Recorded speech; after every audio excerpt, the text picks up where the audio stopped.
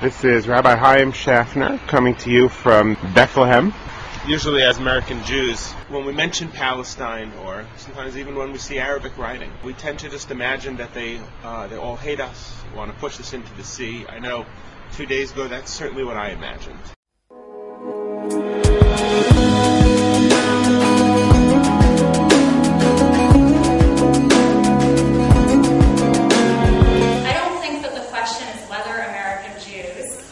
Have an impact on Israeli politics and the Israeli-Palestinian conflict. I think the question is, what kind of impact will we have?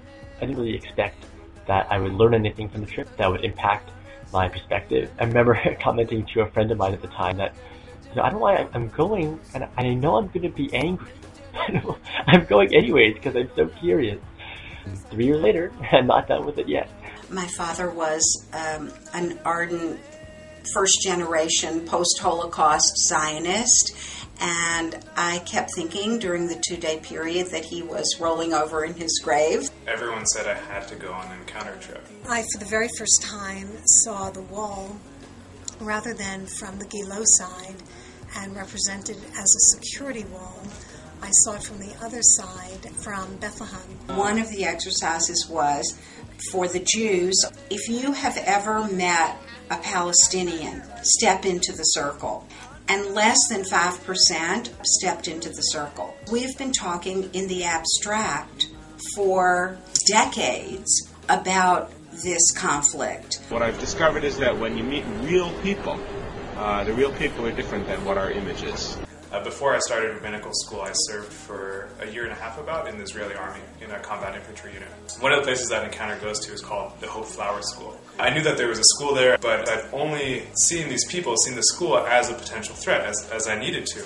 And so I was able, for the first time, to see the people inside the school, talk to them, actually encounter them as people. So they're playing this game where you step into the circle when you have something in common. And at some point the question was, who has lost a friend or a family member? And 2 good friends of mine were killed in the Hebrew University bombing. And so I stepped into the circle as victim, right?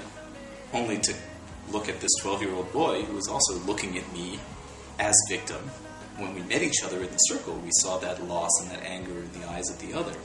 And that was a very profound moment. In a sense, our participants have been the unappointed ambassadors of the Jewish people to the West Bank in the last 4 years. My daughters do not have the chance to meet with children, and all they have learned in their life is what they saw on TV and about the killing and the shooting. So the Israelis are to them those who are wearing the uniform and having the big gun shooting.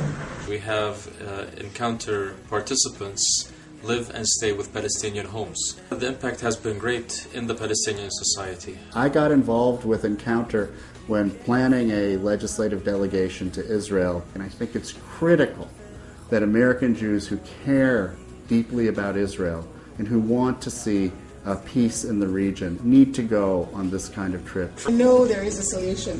Maybe you are the solution, I don't know. The only words I could think of is thank you. We feel so isolated so often, and your presence here has always been very powerful. And my last message is, come again.